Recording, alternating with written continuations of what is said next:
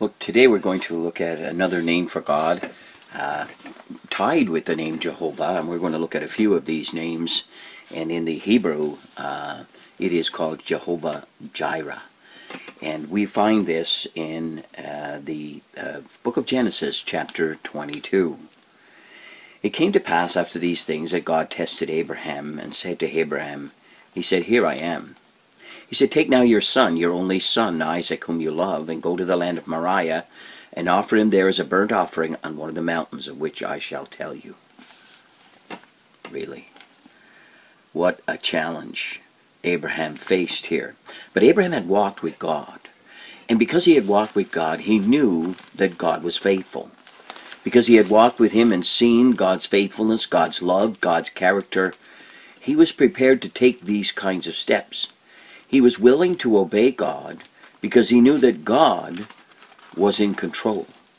He knew that God was not going to let him down. Now we know this because of the subsequent story and also because of what we understand from the book of Hebrews when it comes to Abraham offering up his only son. And so we can see, we're going to look at that in the book of Hebrews, but for now let's look a little deeper at the story and see what Abraham does. So Abraham rose early in the morning, saddled his donkey, took 2 of his young men with him and Isaac his son. He split the wood for the burnt offering, arose and went to the place of which God had told him. And then on the 3rd day Abraham lifted his eyes and saw the place far off. And Abraham said to his young men, "Stay here with the donkey. The lad and I will go yonder and worship, and we will come back to you." Now God had told Abraham, "I'm telling you to go, take your son, and offer him up as a burnt offering on the top of a mountain." But Abraham said to his servants, he said, "Stay here with the donkey. The lad and I will go yonder and worship, and we will come back to you." Abraham knew the faithfulness of God. He knew the faithfulness of God because God had made promises that from Isaac all the nations of the world would be blessed. And Abraham believed God. He believed God even in the face of what seemed to be impossibility, because God told him to go and sacrifice his son. How far would Abraham go? So Abraham took the wood of the burnt offering and laid it on Isaac his son. He took the fire in his hand and a knife, and the 2 of them went together. But Isaac spoke to Abraham, his father, and said, "My father." He said, "Here I am, my son." He said, "Look, the fire and the wood, but where is the lamb for a burnt offering?" Abraham said, "My son, God will provide for himself the lamb for a burnt offering." So the 2 of them went together. Then they came to the place of which God had told him. And Abraham built an altar there and placed the wood in order. And he bound Isaac his son and laid him on the altar upon the wood. And Abraham stretched out his hand and took the knife to slay his son. How far would Abraham go? My friend, this seems like such a strange story. It seems as if God is asking of the impossible. That God is telling Abraham, "I want you to sacrifice your son, your only son, the one whom is the heir of promise, the one who you have left with you because Ishmael's long gone now." I don't know what to do. Yes, Abraham knew what to do. He obeyed God. And in obeying God, he went all the way in that obedience. And here's what it actually tells us in the book of Hebrews. It says this: "By faith Abraham," this is in Hebrews chapter 11, verse 17. "By faith Abraham, when he was tested," that's what God was doing with Abraham. He was testing him. Not that God didn't know what was in Abraham's heart. He wanted it to come out in Abraham's life. When he was tested, he offered up Isaac, and he who had received the promise offered up his only begotten son, of whom it was said, "In Isaac your seed shall be called." Abraham went up that mountain on the promise of God. Abraham said to his servants on the promise of God that a from Isaac all the nations would be blessed. And in Isaac your seed shall be called. Concluding, it says here, that God was able to raise him up even from the dead, which he also received him in a figurative sense. In a figurative sense, Isaac was as good as dead because Abraham reached for the knife. But God was there. God was ready to give to Abraham what was needed to provide for him, so that there wasn't any question as to the provision of God. And in this provision, we see the hand of God. And so when Abraham took the knife to slay his son, he would have went through with it, knowing that God would raise his son from the dead. But the angel of the Lord called to him from heaven and said, "Abraham, Abraham." So he said, "Here I am." I can't imagine a more relieved father at that moment to hear the Lord speaking, the messenger of God speaking. He said, "Do not lay your hand on the lad or do anything to him, for I now know that you fear God, since you've not withheld your son, your only son, from me." You see, this was a messenger of the Lord. This was the Lord himself as well, because he said, you did not withhold your only son from me. So Abraham lifted his eyes and looked, and there behind him was a ram caught in a thicket by its horns.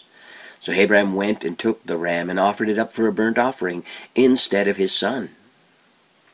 And Abraham called the name of the place, and here's the literal word, Jehovah Jireh, or the Lord will provide.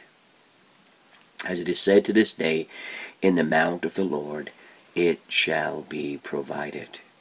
And then God gives even greater promises concerning his son Isaac. So in this story we see Abraham willing to obey God in the face of the most difficult challenge that any person could ever face in their lives. Now God, of course, did not want Abraham to literally kill his son. But what he did do was test Abraham, that his faith would be tried in the midst of the deepest circumstance possible and come out shining. You see, Abraham believed and trusted God. He trusted him so implicitly at this point that this is what he was willing to do. Abraham wasn't always there. He learned to trust God. He grew in his trust for God. He didn't perfectly obey God in the early days. When he was first called to leave Haran and go to the land of Canaan, he was told to leave behind his family, which he didn't do. He was told to go to the land of promise, Canaan, but he didn't. He went halfway to Haran, tied in with his father. Till his father died, he didn't make the move the rest of the way. And he took Lot with him, which God told him, to leave your family behind. So Abraham had a lot of learning to do, but he did learn it. He learned to trust God. This tells us something, too, that God will not challenge you or put you in a place of challenge beyond what you are able to handle in the moment. 1 Corinthians chapter 10 tells us this: "There's no trial or temptation that shall overcome you, that such as is common to man, but God is faithful to provide a way to escape that you may be able to bear it." God knows what you can handle, and he actually will put you in the position when you are able to handle it. And in this case, Abraham was put in the most trying position, but he discovered the faithfulness of God. And so, at the conclusion of this, when that ram in the thicket was there, and relieved Isaac was released from the altar, and the ram was sacrificed in his place, Abraham called it the top of the mountain. He called that mountain Jehovah Jireh, or the Lord will provide. So when we consider this, the Lord will provide is the name that he called it. It's something interesting to think about. He didn't call it the deepest trial. He didn't call it the hardest circumstance. He didn't call it the most noble sacrifice. He called it the Lord will provide. Because Abraham had already known by faith that God would provide. And God did provide. Abraham knew that he would provide a lamb. And he knew that even if he didn't, God would raise his son from the dead, according to Hebrews chapter 11. So what I want you to think about today, in the name that Abraham called God, Jehovah Jireh, the Lord our provider, that the Lord will provide, is that you can have the same confidence of Abraham that the Lord will provide. Will God put you in the place of testing? Yes, he will. But the Lord will provide. Will you go through trials where it seems utterly impossible? Where everything has come to a screeching halt and we have no way that there's no way forward here. The Lord will provide. Oh, my friend, Jehovah Jireh, our provider. Now, when we think about these terms being the Lord will provide, we want you to understand this is not the idea the Lord will provide all the riches that you want whenever you want them. This is not what this means when it says Jehovah Jireh, our provider. It means that if I walk in the will of God, and if I live in the way of God, I will experience the provision of God. This is what Jehovah Jireh means. That whatever God has for you to do as a task in your life, he will be your provider. You see, the Apostle Paul wrote of it in the book of Philippians, and he said, my God shall supply all your needs, in Philippians chapter 4. All your needs according to his riches and glory in Christ Jesus. Paul said, I know how to have nothing and I know how to have things. He said that himself. And so he knew what it was to trust God as Abraham did, and know that the Lord would provide all that he needed for that situation. Hudson Taylor once said, who was a missionary to China, who relied on the Lord for provision in amazing ways. If you ever get a chance to read a book called Hudson Taylor's Spiritual Secret, I encourage you to read it, and you will see the wonderful provision of God in this man's life as hundreds of missionaries in China were supported by faith alone. He said this, God's work, done God's way, will never lack God's supply. Did you hear that? God's work, done God's way, will never lack God's supply. So our emphasis, and it should not be in Christianity, is an emphasis of constantly crying for money to people.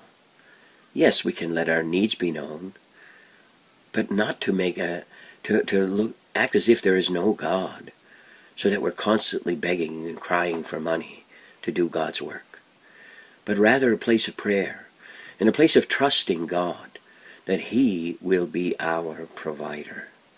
That God will open up and give whatever is needed exactly when it's needed. In this case, the ram wasn't needed until the time of sacrifice. The ram wasn't even there until the time of sacrifice. The ram was there the moment that Abraham was ready to sacrifice his son. God stepped in and provided. The Lord our provider. So when we look at this Jehovah Jireh, the Lord our provider, we then begin to see that it is for those who walk with God that they experience the provision of God, for the work of God, for the glory of God, and not for personal selfish gain as the wealth, health, and prosperity crowd would seek to promote. Instead of understanding, the focus is not on the provision, but it's on the Lord himself. Jehovah, the great I am, my provider. Wonderful. Wonderful passage of Scripture to teach us these truths. Now, before you get into some radical idea that you're going to go out and do what Abraham did, stop and understand. You need to know God intimately when you move forward to make decisions that would be as radical as this. But Abraham knew his God. He had walked with his God. He had seen the faithfulness of God. He had seen the fulfillment of promise after promise. And he knew that God was faithful and that God would provide. Praise the Lord for this wonderful reality. But not only Abraham has discovered the Lord's provision. I already mentioned Hudson Taylor. But I want to mention another man, George Mueller. And George Mueller was a man whom God called to open up orphanages. In England, back in the 1835s, George Mueller was convinced that God had called him to start an orphanage. And it was a devastating time for children. Orphans were on the streets, begging and dying. And George Mueller was filled with compassion, and he felt moved of God to do something about it. But he had no money.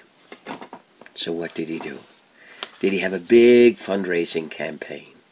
No, George Mueller knew what it was to ask of God. And so he announced his plans, yes, publicly. And the first gift that he received was 1 shilling, which is not very much. But the Lord sent other small monetary gifts, supplies and furniture and house and helpers, and soon the first orphanage was opened.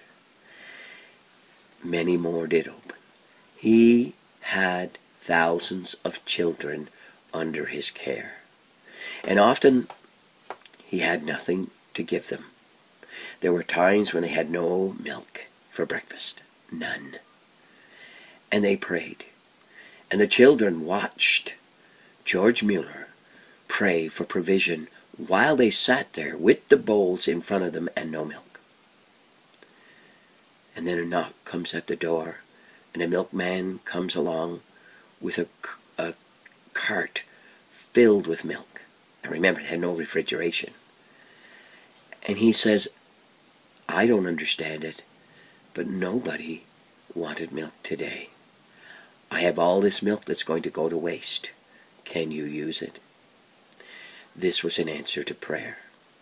Another incident, it was a desperate time. They had nothing left. They were down to the last of what they had. And George Mueller was sitting at a window, praying. And if I recall correctly, the mail had come and gone, and there was nothing in it. And he had nothing left except to cast himself on the mercy of Almighty God. And so he did. And what happened was, while he was praying, a delivery came. Someone brought an envelope. And as he opened the envelope, he tipped out the envelope, and there was a diamond sufficient to pay for everything. A woman had become convinced she had spent money selfishly, and she donated her jewelry for the orphanage to sell. So, it was even more than the diamond. Impressed, Mueller took 1 donated diamond, and on the window pane where he was praying, he took that diamond and he scratched in the glass, Jehovah Jireh, the Lord will provide. My friends, the same God who provided in the day of Abraham, in the day of George Mueller, is still the Lord our provider today. Walk with God. Walk with Him in confidence. Trust in His provision for the moment. Do not trust in men. Do not trust in bank accounts. Trust in the living God, and you will discover Jehovah Jireh, the Lord our provider.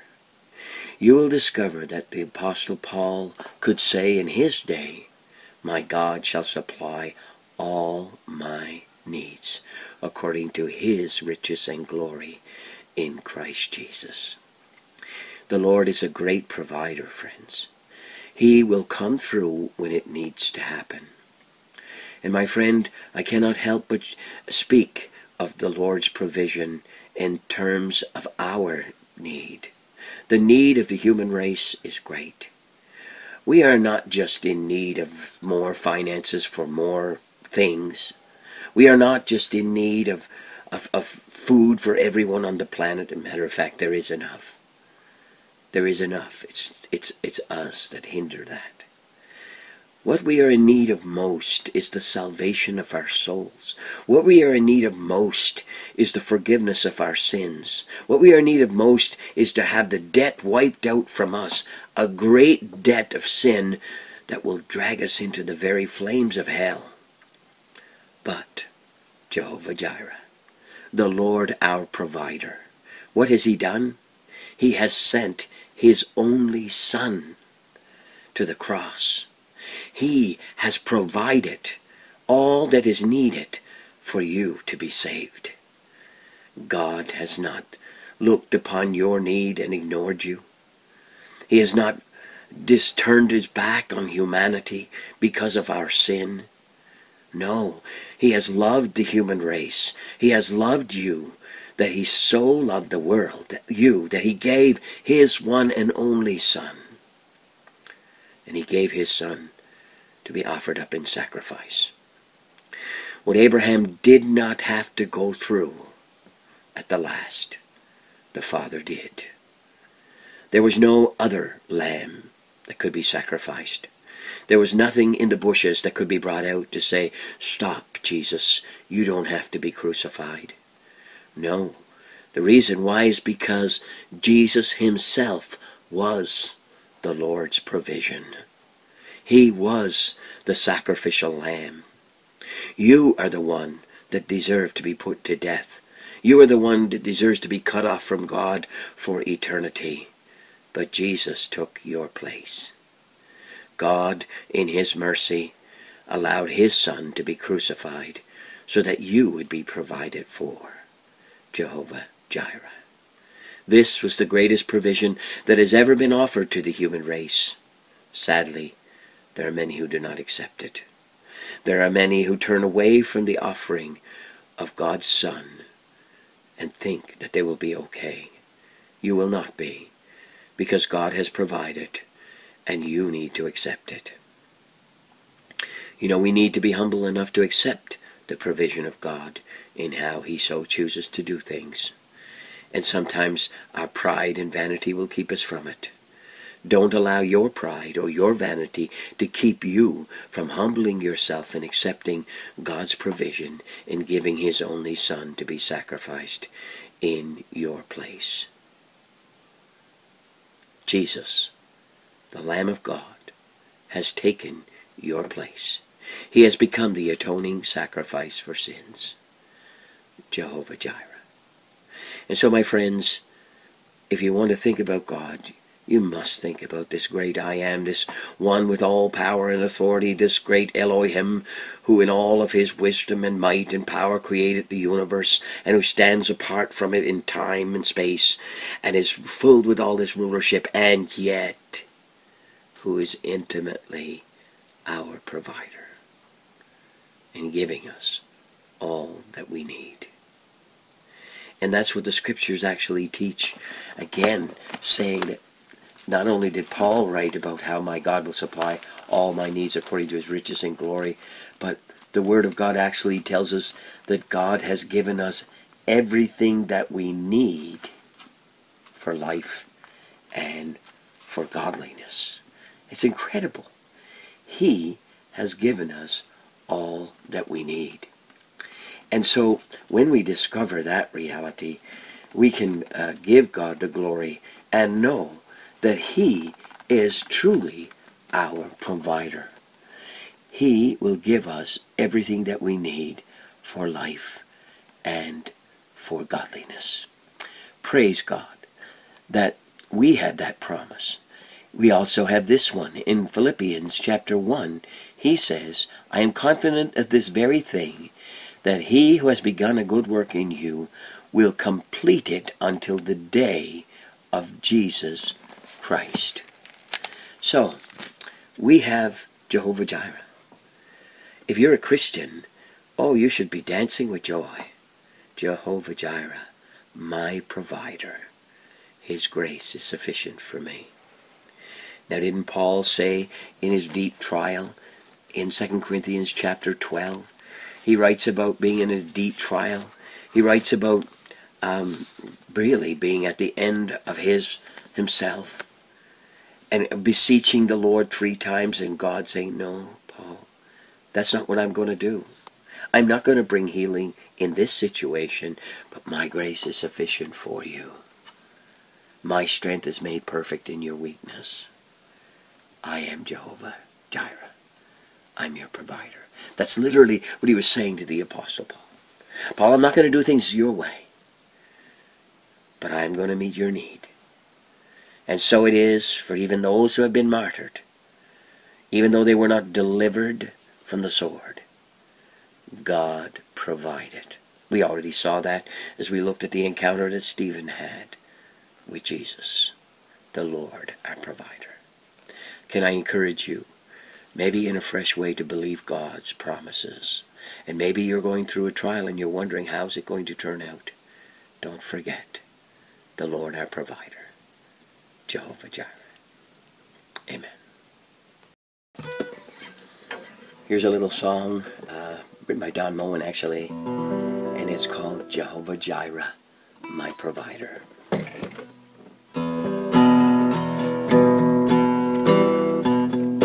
Jehovah Jireh, my provider, His grace is sufficient for me, for me, for me. Jehovah Jireh, my provider, His grace is sufficient for me.